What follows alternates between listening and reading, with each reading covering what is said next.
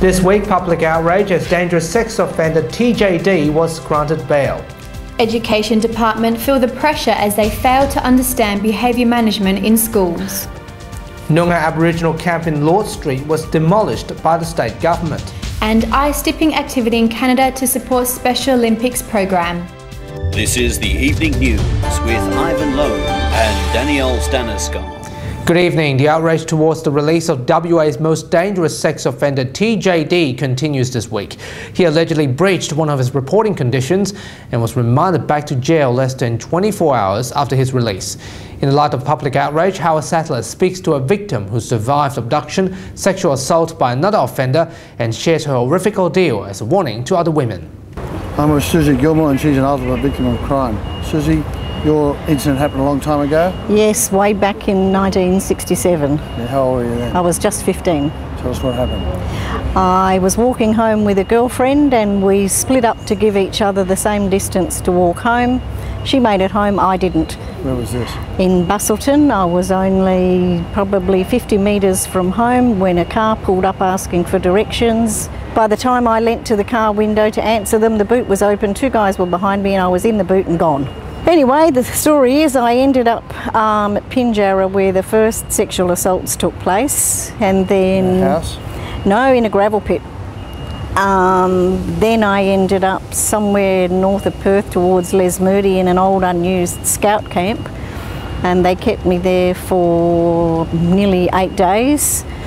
Then brought me into a house which I later found out was in Cannington, and turned out to be one of them's parents' house, and the mum had only come home to feed her animal, didn't expect to see her son there. But even when she saw me, because he'd pushed me face first into the wall, I couldn't call out and she didn't think anything of it. She just thought, oh, my son's got a girl in the house.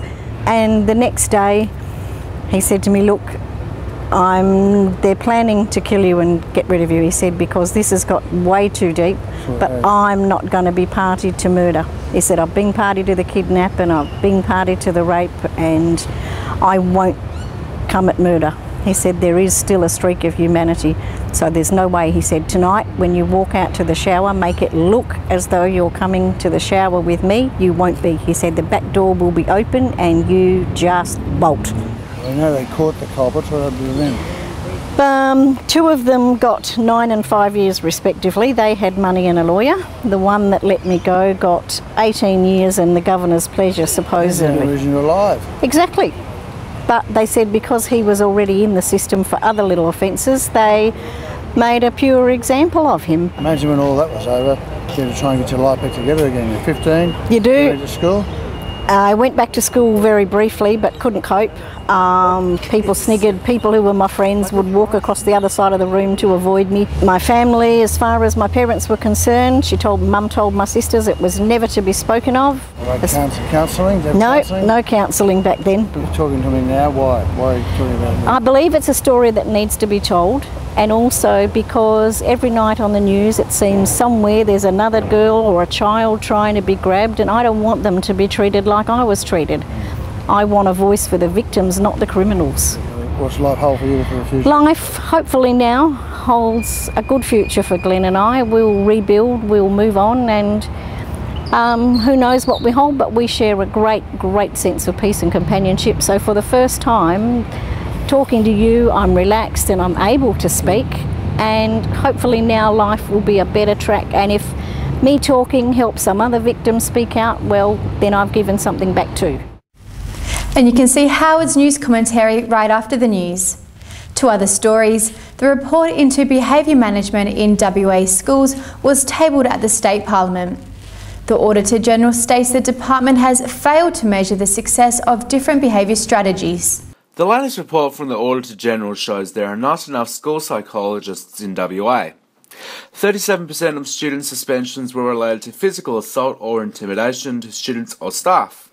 Meanwhile, principals and teachers spent at least 20% of their time to deal with behavioural problems every day. WA Auditor General Colin Murphy said the findings in the report were mixed. Overall, the approach adopted by the Department of Education is very sound, but we found that the department really doesn't have a good handle on what's going on in schools. They need better information about strategies and what's working and what's not. On the other hand, the opposition is concerned about the Barnett government's education funding cut, which will make it harder for schools to get assistance from psychologists. The Auditor-General has confirmed there's not enough time allocated for those schools that need it the most, and that the reduction in funds will make it harder for schools to top up the amount of time that they can get from school psychologists. Josef Barker, WAMN News. The Swan Valley Noongar Aboriginal camp was demolished by the state government after the Premier made it clear 2 weeks ago that it would not be reopened.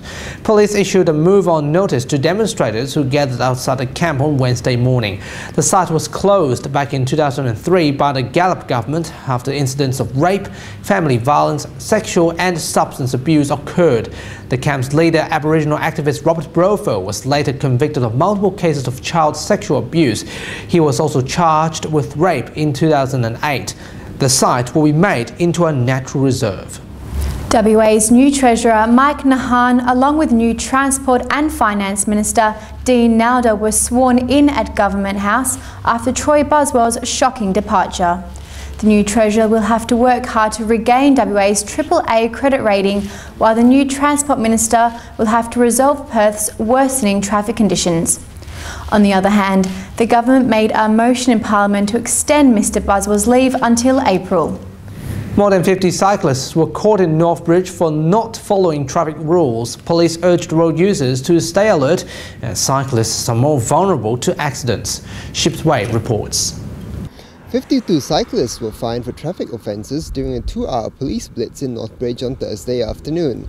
The operations took place at the centre of Wellington Street and Milligan Street and Fitzgerald Street and Aberdeen Street from 12 p.m. to 2 p.m. 20 traffic infringements were issued for helmets, 10 for running a red light, 1 for failing to stop at a stop sign, and 1 for talking on the phone while riding. Sergeant Simon Baxter from Traffic Enforcement Group said, "Cyclists are vulnerable road users and they should obey the law at all times." If they take the risks of breaking the road rules, they put themselves at risk and leave themselves open for some serious injuries. But Fremantle Mayor Dr Brad Pettit feared a police crackdown would discourage users to use bicycles as a mode of transport. It'd be fair to say what my fear and why I contacted them is I don't want to see the enforcement around cycling lead to less cycling in Fremantle, because we want to get more people on their bikes. Shibs Way, WMN News. Calgary citizens and government staff took a dip in a pool on the frozen Alibhai Lake to show their support for Special Olympics athletes. Participants welcomed the challenge as the money will go to local Special Olympics program. Canadian correspondent Dustin Leung and Zarif Alibhai reports. More than 60 people participated in an event named Freezin' for a Reason last Sunday in the 2nd annual Alberta Law Enforcement Torch Run Polar Plunge at noon. It was cold off the start. It gets better once you get in the hot tub. All Warriors' ultimate mission is to raise funds for the most unique athletes in Alberta, which each jump actually worth $100. Money collected would be contributed to a local Special Olympics program. The Minister of Justice of Alberta, Jonathan Dennis, says we should support local communities and charities. Special Olympics, we've just had the Sochi Olympics this year, the Paralympics are going on right now. This is a great time to raise awareness for our Special Olympics, but also raise some funds, and most importantly, have a great time. Zarif Alibhai, WAM News.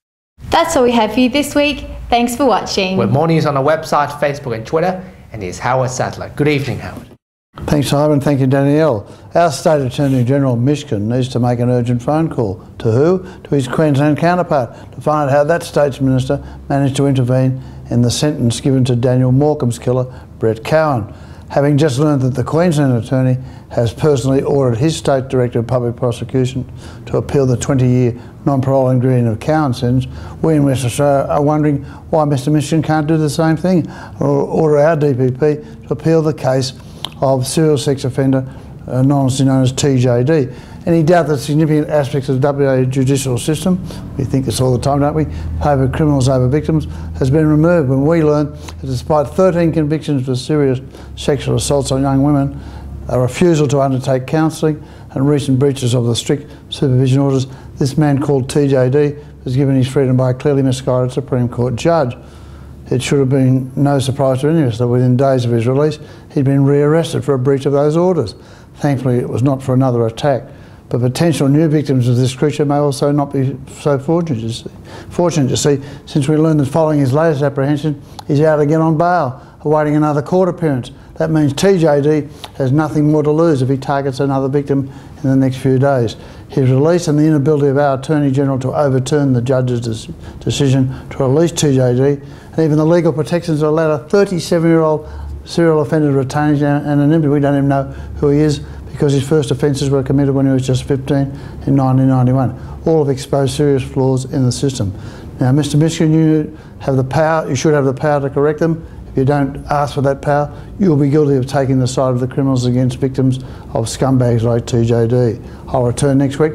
Meantime, keep up with the latest news. WAM and website is the place to go, and my blog site, howardsattler.me.